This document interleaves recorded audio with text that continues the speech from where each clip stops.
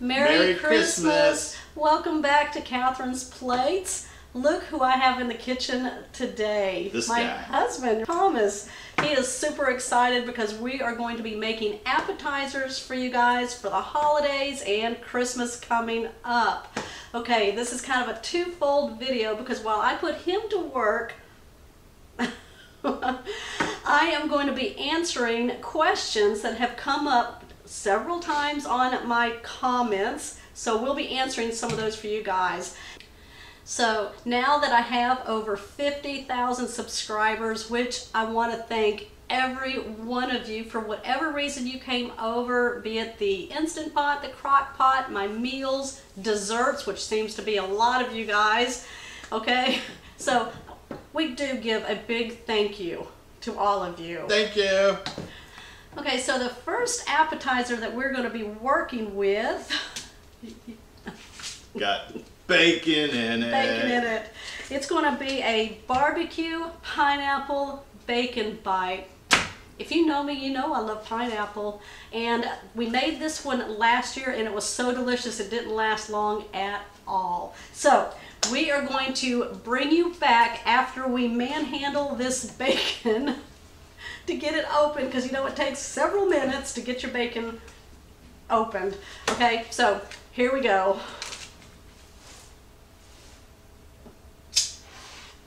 Just bring out your knife, that'll get it open. Okay, here's our setup. Now Thomas over here has about 6 pieces of bacon that he cut into 3 sections. Now we've got pineapple that we just drained into a bowl here. Now the easiest thing is to get some pineapple slices and then quarter them. So I took a whole pineapple slice and then we just quartered it like that there. And then we've got your favorite barbecue sauce, whatever you want to use. Thomas loves Sweet Baby Ray's. Sweet Baby Ray's. And then what you're going to need to do is get some toothpicks. Now I'm just soaking mine in water while we're doing all of this. And then you're just going to need a baster. Have a pan ready with some parchment paper to lay those on. And then you want to make sure that your oven is preheated to 350 degrees. Okay, Thomas, you're on. What are you going to do? The first thing you must do is take a piece of pineapple and taste it. Oh yeah, that's good. That's not in my recipe, but okay. It should be. So what he's going to do, what are you going to do? I'm taking the pineapple and the bacon, putting it there. I'm trying to ignore the stares of my beagle because she is trying to stare into my soul because she wants some bacon. Take a toothpick, break it. There we go. And then just lay it on your pan and give them some room. Yep.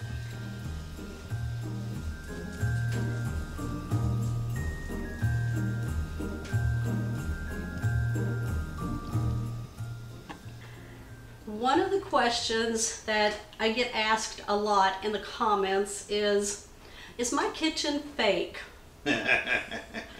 Do I work out of a professional kitchen?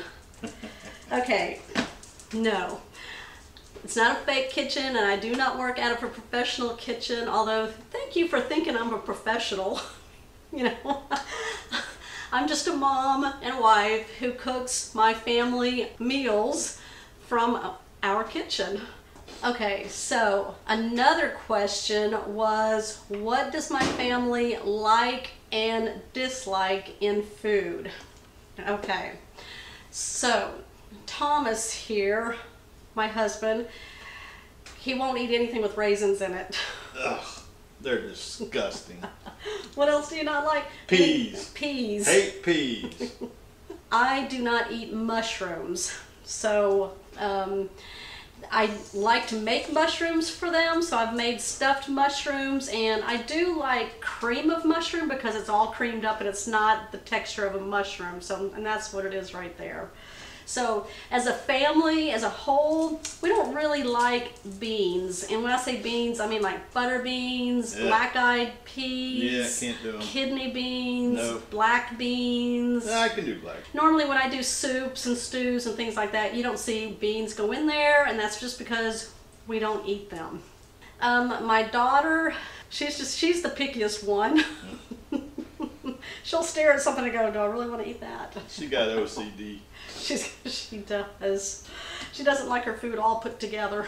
Unless it's a casserole. She'll eat it like that. Around the plate. Yeah, she eats around the plate, which drives me crazy. One thing at a time. My son, he's a carboholic, so anything pasta he loves.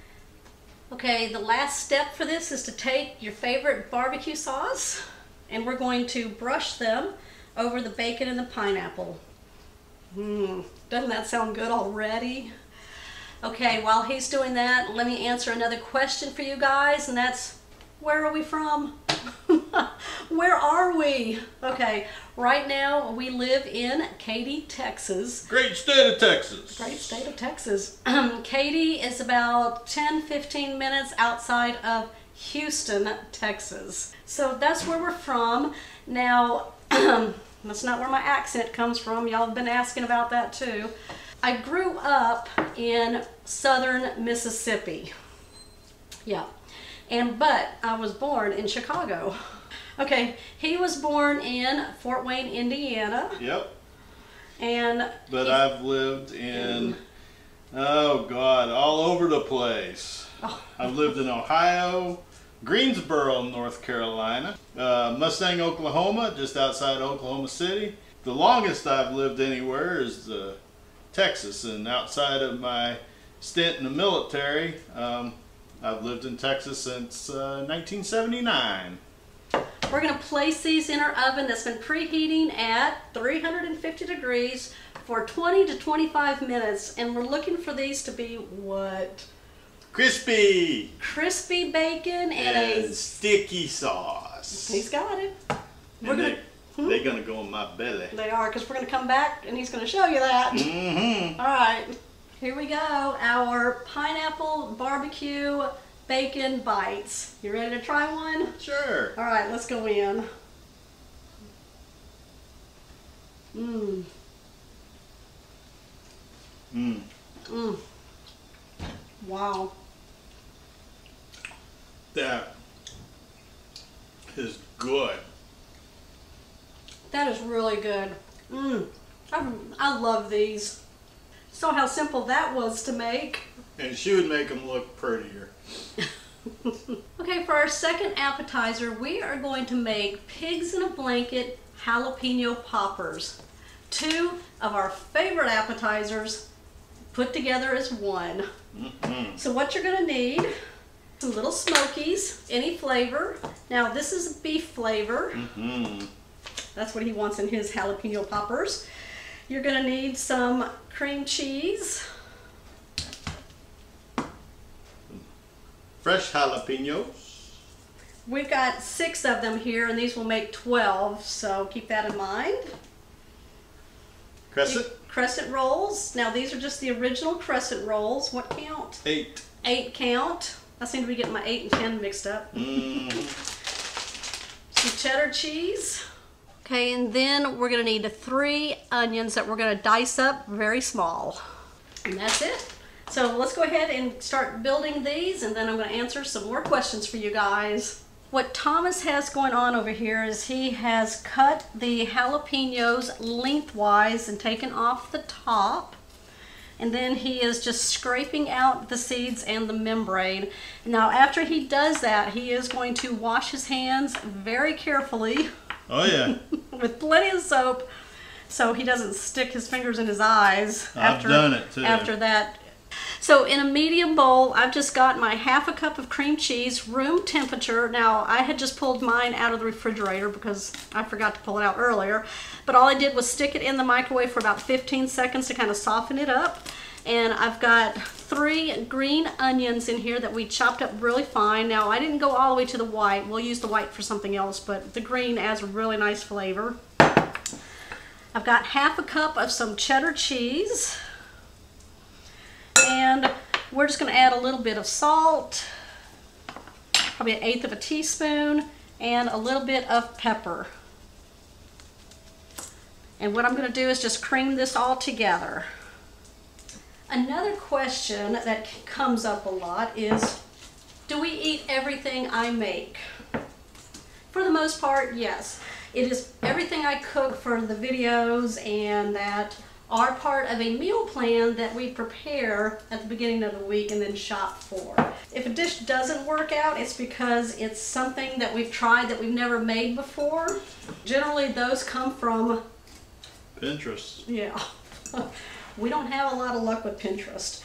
When I was young, I learned how to cook from my mom, and we made a lot of dishes, and I brought those into my family, and you've seen a lot of them being prepared through my channel. From when she grew up, from her side of the family, and my dad's side of the family, we use a lot of those recipes, and Thomas brings a lot of recipes from his side of the family also. Yeah, we also get recipes from like the friends I had, you know, different cultural backgrounds in the military. The first one you made for me was hobo stew. I made him a chicken dish, so. You made me fried chicken. Yep. He wanted fried chicken, so I fried him chicken. And I was halfway kidding too. I wasn't expecting it, and sure enough, there's fried chicken. Yep. Knew right there. Oh, gotta marry this one. Okay, so we went ahead and just washed off the peppers after Thomas de-seeded them and took the membrane out and dried them off. And then what he's doing is just taking just like a teaspoon or so of this mixture, and he's putting it in the center of the pepper. And then he's taking one of these smokies right here, putting that on top and just kind of pushing it into the mixture there. And then he's going to take one of these crescent rolls and he's going to wrap it around it. Now this is the original 8-count crescents, and you just take one, the triangle, and then all you're going to do is long ways, you're just going to make 3 strips from that one crescent. So one like that, and like that. And then he'll take one of the strips and wrap it around. And then you can cross it back over the other way if you want, if you got too much of it, or you could just cut it off. It's crescent roll, no such thing as too much. There you go, just like that. Okay, the next question that gets asked a lot is, what do we eat for the holidays? Now, Thanksgiving is a very traditional holiday for me, which means there has to be a turkey, there has to be deviled eggs, mashed potatoes, corn, rolls, stuffing. I like the bread stuffing and the cornbread stuffing. I like cranberry sauce. I like it all. Did I miss anything in there? No, not really, except for the fresh stuff like the radishes. Oh yeah, he likes his little vegetable tray for sure. For Christmas, we tend to do more like hors d'oeuvres and things like that. Now, I grew up, since as far back as I can remember, my mom always made these meatballs.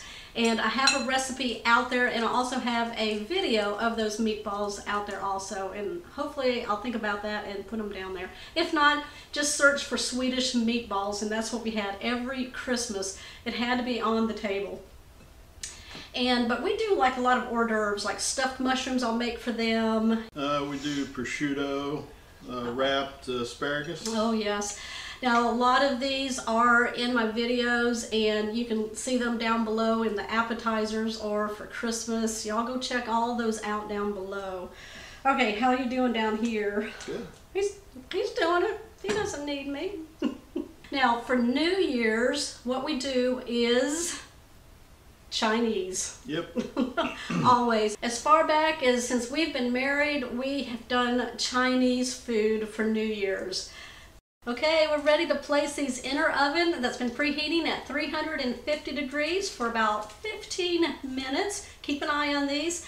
We want to make sure that these crescents are nice and golden brown. Okay, while our jalapeno popper pigs in a blanket are in the oven cooking, we're going to go ahead now and make a dill sour cream dip.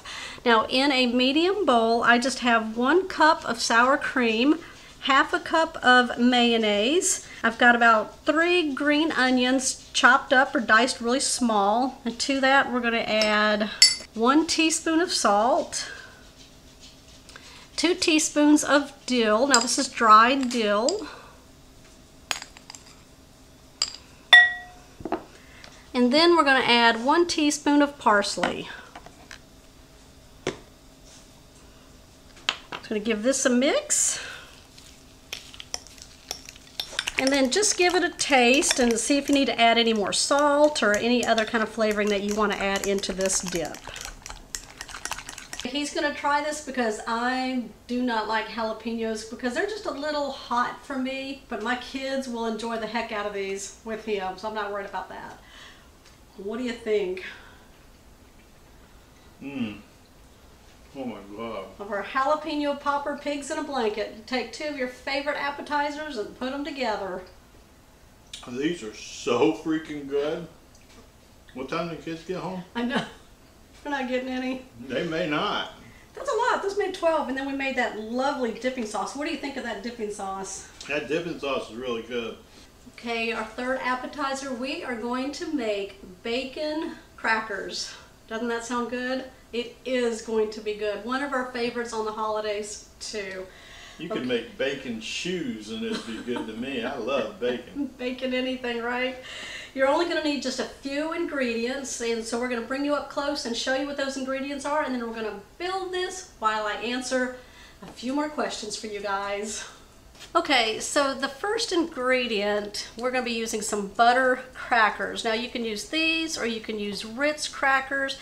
Now what you want to do is use a pan that has a big lip on it, and then you're going to line it with some parchment paper, and then you want to put like a cooling rack on top of it. Now what Thomas is doing is taking these crackers and he's going to lay them on the cooling rack that's inside of our pan here.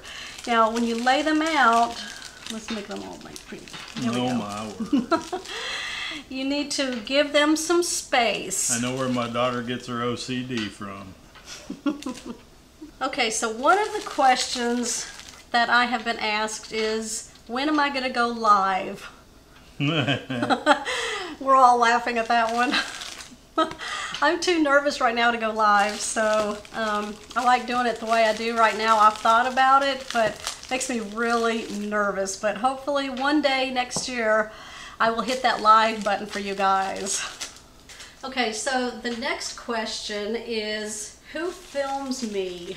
My channel was created back in April of 2018, so it's been about 2.5 years, and my channel started, let's go ahead and give Thomas the next step. So what you want to do at this point is take some bacon, and we've got about 6 pieces here. We just cut those into 3 pieces here, and he's going to take 1 piece and then lay it on top of the cracker. So when my channel was created, my mom was the one videotaping me. My very first video, my kids came up with that idea since I cook a lot, and they're like, why don't you put your recipes on YouTube? And I'm like, really? Right? Nope. I mean, I had no idea. And my husband's like, that is a great idea. So he got me my first camera to do this, which we still use to this day. Yeah, it's a Canon. So it's been a ride ever since. Now, my mom has since stopped videoing me because of some health issues, but she's fine. I did a lot of standstill shots and moving the camera around, and then Thomas has come in and he helps do a lot of the videos, the camera work on that when he can. Next step is he's going to take some brown sugar and he's going to put a nice amount of this, and when I say nice amount, a generous amount. My generous or your generous? So no, he's just going to take a spoon and he's just going to pour some on top of each bacon slice. So, since my very first video on YouTube back in April of 2018 to now, I've been developing my channel and also, you know, knowing what y'all are looking for also, which is really funny because that's the way we like to cook and we like to eat also. Very simple, easy, and delicious. That's how it runs in this family. Mm-hmm. That's how I grew up eating, and that's the kind of recipes I like to find for my family. And when I find recipes, I generally try to change them up a little bit and add what we like into them so that, you know, that's what we eat every day. Now, my videos are also on Facebook, and I am on Pinterest. I have 2 cookbooks out there, Volume 1 and Volume 2, and those can be found generally in the description box of my videos, or also you can find them on my recipe blog, www.catherinesplates.com. And when I say a recipe blog, that's all it is, you guys. It's not a huge, long story about everything before you find my recipe. It's the recipe, because, you know, it's just a place for people to go to find the recipes and be able to make the food. How are you doing? I think he's doing pretty good. Okay, the next step is he's just going to take some cracked black pepper, or you can even take some cayenne pepper and put that on top of the brown sugar. Can you smell it? I can smell it. It smells good. It's nice when Thomas joins me for my videos, even my kids, because, you know, it's always good to hand over the pepper grinder there and have somebody else grind your pepper for you. Well, you grind my gears? Yes. Okay. No, I enjoy having my family in my videos with me. It's a lot of fun when it happens. So when I can nab one and pull them in, I like that. There you go. All right. Well, you're the one with the recipe. What do we do now? We're going to place these in the oven at 350. 350 until the bacon is nice and crisp and that brown sugar starts to melt. Starts to melt and is nice and bubbly. Okay, so it'll take that long. 15 to 20. I like my bacon nice and crisp, so it all depends on how you like your bacon, so keep an eye on it. I'm not so fancy pants. He's not. He likes his bacon, you know. I can have it crisp, I can have it medium. Right out of the package. No, I won't do that. Okay guys, we'll be back and we're going to taste these for you. Okay, we just pulled these out of the oven. Now I just gave them 5 more minutes so they can get a little bit more crispy on the bacon part here, and these smell delicious. What you want to do is cool these down completely so you don't burn your mouth off. And then Thomas and I are going to come back and we're going to plate these up and try them for you. Our bacon crackers are ready to go. We're going to try one for you. I'm only laughing because we've already tried a few. They're so good. We couldn't wait. They are. All right. They got yours? Where's yours? They should be illegal. They should be. They are so delicious. Mm-hmm. Mm. Mm. Mm. Oh my God. It's like candy. Oh my God. Mm. You have to be careful. You could eat yourself sick on these. For sure. All right. A winner on these for sure. Mm-hmm. Okay, I hope y'all enjoyed our Christmas show with our 3 favorite appetizers and my answers to questions from the comments. So let us know down below in the comments which your favorite was. Was it the pineapple barbecue bacon bites? Was it the jalapeno popper pigs in a blanket? Yay! Almost lost the other ones. Or was it the bacon crackers? Those were good too. Yeah, they all 3 were good. Ask questions in the comments. That's totally fine. You know, I'll answer them. We love all 97% of my comments. Or I can talk about the other 3. Anyway, well, Merry Christmas, everyone. Hoping you have a happy new year, and we will see you on my next episode. Bye.